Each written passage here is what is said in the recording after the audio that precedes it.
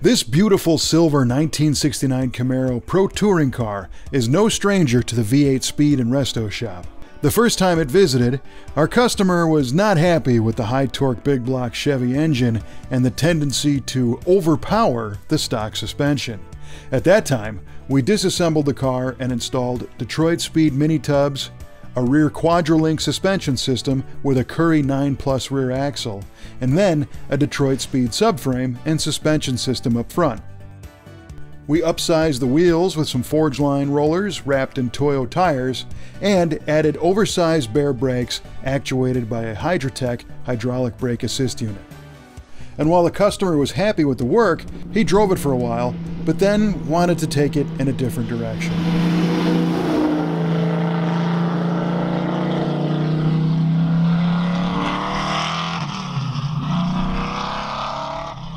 So the most recent time this car came to us, the owner wanted it to be a little more user-friendly than it was with the Big Block in it.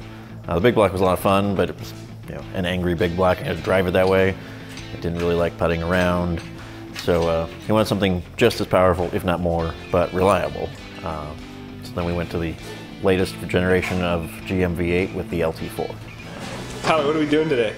We're removing a Big Block out of a 69 Camaro. What are we putting in it? We're putting in an LT4. Didn't we just finish this car? So, yeah, we did. So at first it kind of bummed me out because I thought that the car was a really nice car when we sent it out, and we all really enjoyed the power it made and the sound it made, and I was also very excited because we were supposed to only increase the horsepower and make it a better car than what it already was. He sent us the car with a new mission. Keep the power, but add some refinement. Make it a little bit more reliable and less angry without decreasing performance. This was a tall order, but modern technology provided the solution: an LT4 Supercharged V8 engine. We've done many LS-type engine swaps into first-generation Camaros in our shop, but the LT has its own set of challenges. The LT swap is similar in a lot of ways to an LS because the engine dimensionally didn't change much. There are a few critical things that changed, as the motor mount pattern, the exhaust manifold / header bolt pattern, and the bell housing pattern. Fortunately, the aftermarket has been quick to come to the rescue with those sorts of things. This particular car, the bigger problem was dry sump. Finding room for an oil tank and making that work behind the headlight with the RS system.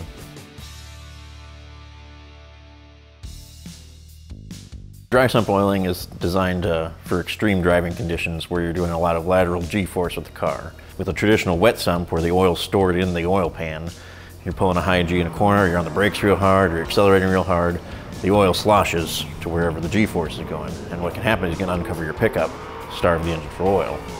By storing the oil in a tall, narrow tank somewhere else outside the engine, you're reducing the oil's ability to slosh around. So that way, the oil's not the limiting factor in how hard you can push the car. When the car arrived at our shop, we protected it with a badass fender cover. These are custom tailored to fit specific cars and provides wraparound protection while working. This LT4 is rated at 640 horsepower from the factory, but this one is modified with an underdrive pulley system for increased supercharger output and a custom calibration in the ECM. The Big Block came out and the LT was test fitted. So 540 shaft off, Big Block is out. Next step is get the LT4 in there. We've got some dirty dingo adapter mounts. We got some headers that are designed to fit with the LT4 and the Detroit Speed subframe.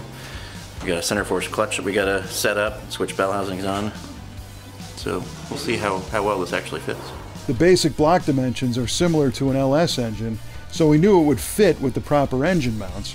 But we quickly learned that we were facing a clearance problem between the back of the fuel injection pump and the firewall. Alright, so we got the Big Block out, and we test fit the LT4, and we found a couple issues.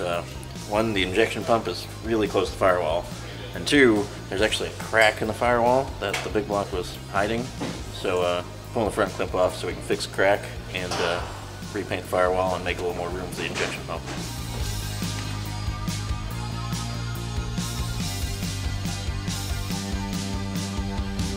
The paint was stripped off the old firewall to reveal the ugliness. Not only did it look bad, but it was also holding moisture and rusting from the inside out. The only way to fix this is to completely cut out all the offending metal and replace it. Our fabricator went to town designing a custom firewall featuring reliefs in a geometric design that would be formed in a steel panel using our Mittler Brothers bead roller and our Pullmax power hammer. The contours add strength as well as style. The design was sketched out onto some 18-gauge steel, which was cut to fit in place of the old firewall. One thing to keep in mind is that the bead roller shrinks the overall size of the panel with every relief rolled into it, so you must compensate by starting with an oversized piece. The panel was repeatedly test-fitted to the firewall and refined along the way. A second piece was formed to create a clearance notch to provide additional room for the wiring harness by the transmission tunnel.